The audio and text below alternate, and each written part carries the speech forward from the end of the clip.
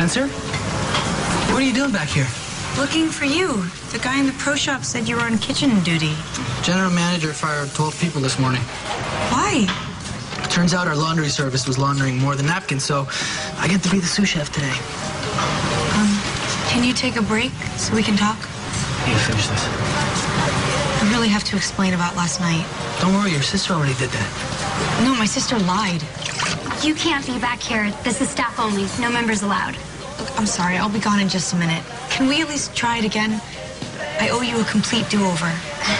You're violating like a million health codes right now. Look, I've already had my shots, and I won't touch the tartar sauce. Okay? You want to get canned too? It's okay.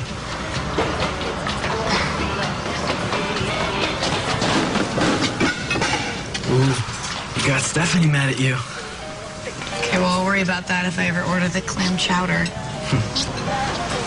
Another chance? Tomorrow night, please. All right. Only if I get to plan the whole night out, start to finish, and you go along with whatever I say. It sounds kind of dangerous. Only to someone who's used to running the show. All right, you're on.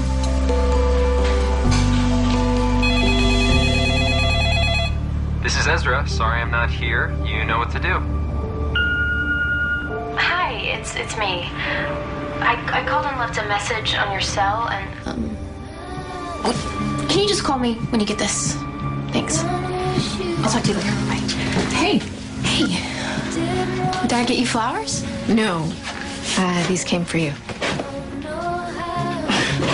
Where are they from? Hey. Dad's gonna drive me over to practice and then stay in for the game. Should I save you a seat? Honey, I think I'm gonna have to miss this one. Whatever. You don't have to sit with Dad. Yeah, but that would look worse than not going at all, wouldn't it?